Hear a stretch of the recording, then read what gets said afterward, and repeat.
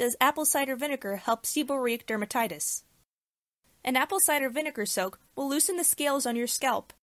It may also lessen inflammation in the area of your flare-up. Then apply a diluted solution of apple cider vinegar to the area. Let the vinegar and water sit on your scalp for a few minutes before rinsing it off.